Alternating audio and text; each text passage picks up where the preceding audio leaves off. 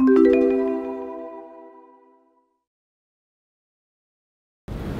want to tell you a story about collaboration and a group of learners, actually a school full of learners. One year we were honored to discover that the ISTE board was coming to Philadelphia and they'd chosen our school for one of their 2 site visits, and we were really excited. The students immediately formed kind of Mad Men groups where they worked on pitches, and they shared with us their pitches.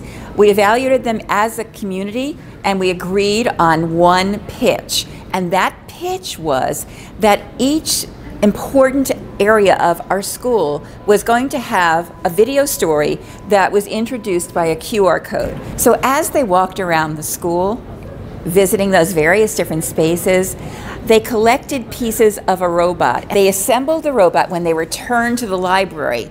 Here's the crazy part.